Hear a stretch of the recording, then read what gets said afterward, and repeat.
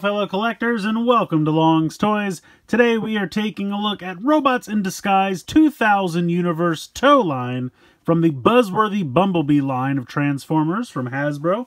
So the Buzzworthy Bumblebee line is a Target exclusive, but he was also available on Hasbro Pulse for a quick minute. That's where I got mine. I believe he is sold out there on Hasbro Pulse currently, but he might go back in stock. But literally the day after I bought this from Hasbro Pulse, they had a bunch of them at my local Target. So I don't think he's going to be too hard to track down if you're looking for him. But we're getting more 2000 Robots in Disguise stuff, so that's fantastic. You know, Car Robots, as it was known in Japan, I'm really a fan of that show, so I love seeing more representation from that series in the Legacy line, so I'm very excited about that. He is a repaint slash retool of Scrap Hook, so you can see the vehicle mode here on the front of the packaging, and then we have some really cool artwork of him in robot mode over here on this side, and then we have the kind of standard Buzzworthy Bumblebee packaging with Megatron and Optimus and RC and Bumblebee over here on this side. Spinning it around to the back, we get to see some cool product shots of the robot mode and the vehicle mode. And then there's the Evo Fusion gimmick they're using, a hot shot here as an example. I'm not going to do that in this video. It's exactly the same as with Scrap Hook, and I did that back in the video for Scrap Hook, so if you want to check that out, I'll put Scrap Hook, the video link for him at the very end of this video. So if you want to see how the Evo Fusion stuff works, check that video out. I'm not going to go through it again, but very excited for this repaint. So I'm going to go ahead, get him out of the packaging here, and we'll take a closer look. So here is Towline out of the packaging, and the one thing about Towline that just jumps out at you immediately is the color scheme, and I absolutely love it. A lot of people have compared it to like the Scooby-Doo Mystery Machine, and that's absolutely true. You have this kind of spring green, teal, orange, just a crazy bright color scheme. I've always loved it. Now, back in the day, Towline, or Wrecker Hook as he was known in Car Robots, was a repaint of a Machine Wars toy that was kind of one of those like they did in Beast Wars, where you had one piece that was kind of move and then it was spring loaded and it would do most of the transformation just using that spring loaded effect. So we don't have that here, and obviously he looks very different. The original toy had pretty much the entire cab of the tow truck sitting on his chest, so we don't really have that look going on here, again, because this is made from Scrap Hook, but I still think he's really cool. I mean, we have the kind of front grille of the vehicle down here as toes. We didn't have that back in the day either, but they really did nail the head sculpt. I think they did such a good job there. And again, the color scheme is just perfect. All the colors here on the chest look amazing. The Autobot symbol, the purple here also is really solid. So it's just overall this really great color scheme, and it looks really, really fun on this mold. So while it doesn't look exactly like the original character from back in the day, I do appreciate that they saw the alt mode similarities and gave us this, because I'm always in the market for more Car Robot references, because I really, really enjoyed that show. Now, of course, he comes with a ton of accessories that I don't have him decked out with here. So we have the hook. Now, back in the day, on the original toy, the hook was where the spring-loaded gimmick came into play, and so you kind of bent that up, and it would have normally sat on his back kind of like this. So I can't really replicate that, unfortunately, but I can kind of put this here on the back to kind of simulate that. So I think that's what I'm going to do. Again, normally it would have been a piece like this that then rotated up, and it would have been like that. Unfortunately, I can't connect it like this, because this is the way I would want to connect it, but I can just kind of do something like this and kind of simulate that. We have these two pieces that go on the shins. They can, of course, be held in the hand as guns, or if you wanted to peg them onto the forearm, you could do that as well. For the most part, and I did this with Scrap Hook as well, I just kind of pop them in the shins where they go, and I pretty much just leave them there forever. I just like the look of it filling out the leg down there, so I don't often take them off to use them as guns, but I wanted to show off that it can. You have the little shield piece, because again, this is made from a Junkion, so we've got that. You can just go ahead and peg that onto one of the arms, and then you have these pieces with the kind of smokestacks. Now again, if you want them to just be a tow truck, you could leave these off. You don't have to use them at all, but otherwise I believe they usually peg into the wheels here. So I'll pop them on for now. So there we go. So there he is, all decked out with all of his accessories. I'll be honest, I'll probably lose the shield and the exhaust pipes when I kind of display him because I want him to look as much like Towline or Wrecker Hook as possible. But I do kind of like having the hook on the back. I think that's kind of cool. Again, not 100% what he looked like, but at least it's a close enough approximation. But I love the color scheme. They nailed the color scheme so much. The purple and teal and spring green and orange, it just really, really works for me. And I like that quite a bit. So before we get into articulation and everything, I wanted to just kind of do a couple little group shots here. This is our entire Car Robots Legacy collection so far. I definitely think they're going to make Sideburn / Speedbreaker out of Shadow Striker because the chest is so iconic for that. So I feel like that's definitely a pre-tool. So we should get at least one more for this grouping here, but at least for now, and kind of the two you'd never expect, right? I mean, I think Scourge or Black Convoy, you know, is a definite prominent figure, but you know, Wrecker Hook / Towline of all people to be the first Autobot representation from this series. I love it, but I just never expected him to be the first. So here we go. Here is our entire Legacy Car Robots / 2000 Robots in Disguise Legacy line right here. Hopefully more to come soon. And I also want to do a little comparison quick here with Scrap Hook, the mold he is based on. And you can see there's not really much different in terms of molding. I think really the only thing that's actually different is the head sculpt. Everything else is just kind of painted differently. I don't think there's any other molding that's really different. The chest looks to be the same. The crotch, the legs, the arms. Yeah, I really think it's just the head sculpt. But it just goes to show how much an amazing paint scheme can really change the look of a toy, even if it really is exactly the same. So articulation-wise, since it is exactly the same as Scrap Hook, it's going to be the exact same articulation as Scrap Hook. The head can swivel from side to side. There's not really any other movement there. You have a swivel and a hinge here in the arm. You have a bicep swivel, which can be kind of difficult to utilize because he's got this double jointed elbow thing, and it's really for transformation. But unfortunately with mine, this upper one is kind of loose and this pops off pretty frequently. It's easy to pop it back on, but at this joint, this piece here, the forearm, kind of comes off a couple times, especially during transformation. So we'll see how that goes. But he does have kind of a double jointed elbow there. We also have a wrist swivel. We have a waist swivel. We have really nice range of motion here in the hips, so you can kick really far forward, really far back, and then really far out to the side. We do have a swivel right above the knee because of the way these unpeg, so you really can just use that as a swivel, as well as a 90-degree bend there in the knee.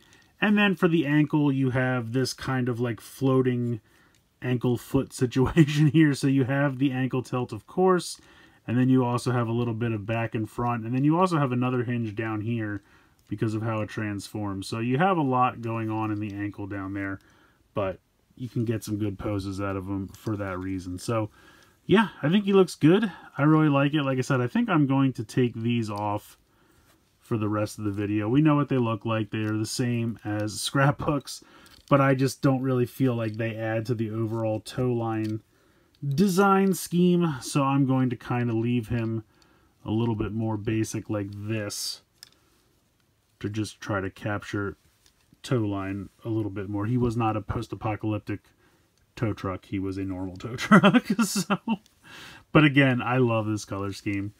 So let's go ahead and we'll check out transformation here. So again, I know I keep saying it, but if you're familiar with Scrap Hook, you're going to be familiar with this transformation. It is exactly the same. I'm going to start by taking these sections here on the foot and kind of pushing them and lining them up like so. Do the same thing over here, lining that up, and then we can come and peg all of this together. Make sure that all lines up. There we go. Then we're going to rotate the waist 180 degrees. We are going to grab a hold of the shoulder pieces, these purple sections here, and you can see this pin. They are going to rotate one kind of click about 45 degrees on that pin, and that's so that these tabs will become unpegged from the head section. And then this can rotate back. I'm going to go ahead and take this off, obviously. Open up these doors here on the back and wing them out to the side. And then you can actually bring this up. The head, this whole section here, is going to rotate down to finish out the windshield. And then this whole section will rotate down like this and start to form the front of the car and the cab there. Then we're going to kind of move these out of the way. And if you want, I guess technically you could unpeg them because they do become, or they are able to unpeg because of his like weaponizer situation that he has. So we'll rotate this all the way down, rotate this around, and then you want to kind of start to bring these in. So this can get a little tricky. You have to rotate this at that bicep swivel 90 degrees. You have to rotate the hands up, and then you have to bring this in. So this is where it gets kind of tricky because you have to kind of simultaneously fold this in, this purple piece, while kind of bringing this down. This tab needs to tab in here, but you also have to do both sides at the same time so that they can tab into each other. So there's a lot going on, and there's a lot of moving pieces, but eventually you want to kind of bring these in and then tab that in. And it's just kind of difficult because of a lot of clearance issues and whatnot, but it is doable. See, this is what I'm talking about. See how this one kind of popped off? And I don't know if this is stretched or what. I try to like push that in a little bit. But I kind of remember that happening on Scrap Hook as well. So you kind of have to like bring this in so it'll peg in here, but then also peg in here and then clip back onto that. So sometimes it's a little easier just to pop that off so you can do it that way. But there you go. So once you can get all of those moving pieces happening at the same time, then you can bring this in, and you can see that there's like a clip here for this tab, and then there's a spot there for this tab. So you want to kind of bring this in and click this all down into place and kind of clip that all around like so. There we go.